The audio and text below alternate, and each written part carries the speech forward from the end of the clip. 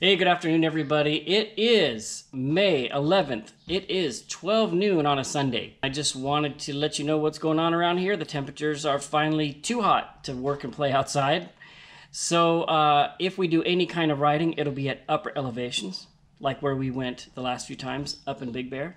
I also would like to get a mammoth trip in, as I had gone in 2015 one time with some friends. I was absolutely blown away at the amount of legal off-road riding.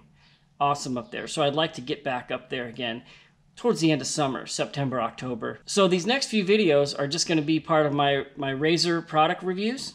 There's not a whole lot of product reviews out there for RZR stuff other than from the manufacturer of the product, and those reviews are always good. I'm going to go ahead and just review all of the aftermarket parts that I will be adding to my RZR. So if you own a RZR, or if you're going to buy a RZR, these are the things that I've done, and this is my opinion on those products.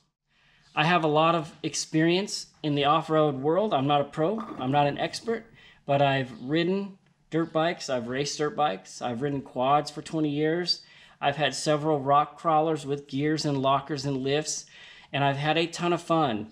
Because of the area that I lived for so many years, I could go wheeling and riding right out my back door. Now that I'm almost 53, I do choose to slow it down a little bit, and as they say, with age comes a cage. I originally bought a RZR in 2015 after taking a demo ride with a friend of mine. I was blown away at what the thing could do. He was hitting whoops at 40 miles an hour in the desert, that as we were entering those whoops, I'm telling myself, this guy doesn't know what he's doing, we're about to die. Because usually when you go hit a set of whoops like in a Toyota truck with straight axles, it'll flip side to side, and then you'll just start flipping over. But he buzzed right across the top of those whoops in that RZR at about 40 miles an hour. And then he took me on some rock crawling stuff and showed me how the low gearing worked. And then he took me to a little dune set out in Johnson Valley. In one day, I was sold on the RZR. So we purchased one in 2015. And the beauty of that, of course, as I've stated before, is you can put your whole family in it, you can put music in it, you can communicate, and you can take off together.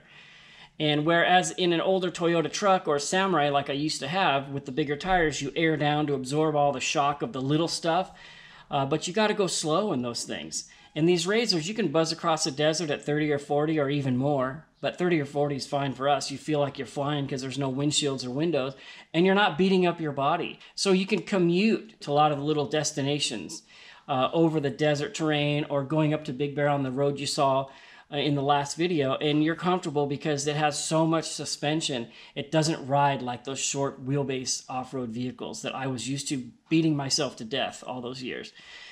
So that's why I bought one. In stock form, these things are very impressive. They will rock crawl, they will dune, they will trail, they will desert, just like I talked about. And with the addition of just some aftermarket stuff, you can really increase the comfort, the utility, and the performance of your machine in terms of clearance and traction and things like that. And so those are the things I'm interested in. I'm not a drag racer. I don't want to do wheelies. I just want to get the best use out of it that I can get. All right, so that's about enough with all the talking. Let's get to our first review.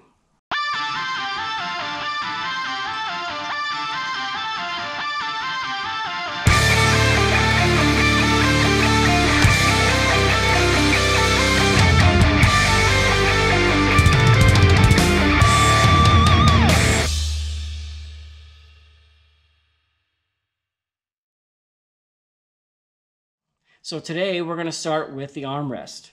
I originally wanted an armrest in our 2015 RZR, but I never did it. So when I bought this thing, I said the first thing I'm getting is an armrest. So I looked around, I couldn't find very many alternatives. The only place I could find a decent one was right here on Amazon. And I read the reviews, everyone seemed to like it. It's not that expensive. It costs some money, but it's very heavy steel construction, and they've done a really good job. The fit and finish of the product itself looks totally professional. The instructions leave a lot to be desired. It's very easy to create a set of instructions in 15 minutes. I don't know why other manufacturers don't do that.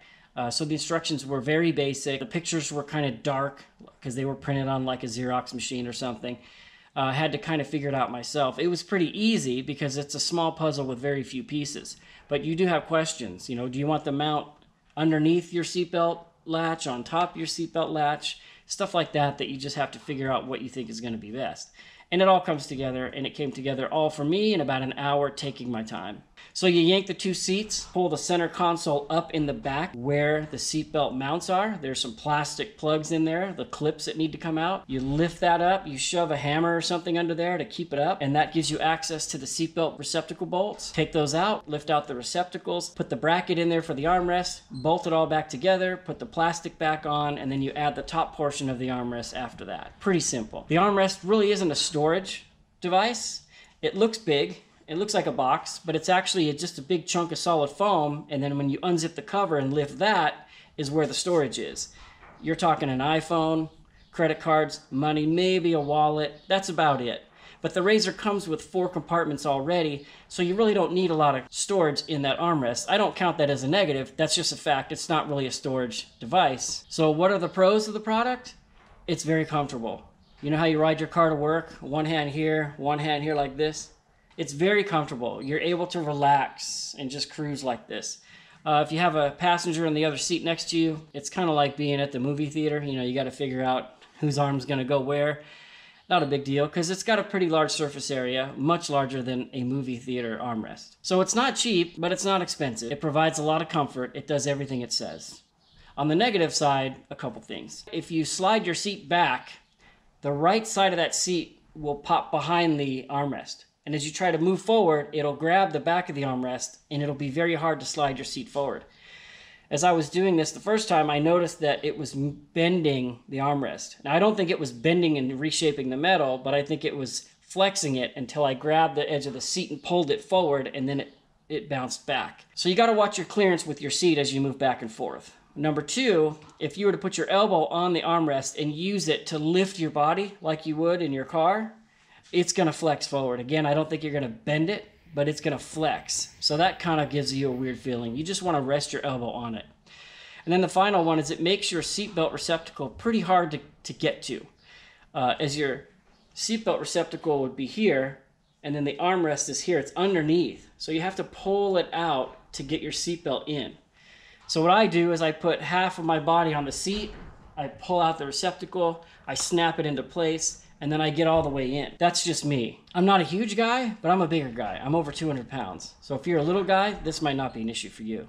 All in all, if you like an armrest, there's not a whole lot of them out there. I think the best one is the one that I got. You can find it here on Amazon. I will post the link in the description below, as well as the screenshot of the original sale. That's gonna be my review. I'm gonna go ahead and give this armrest 2 thumbs up.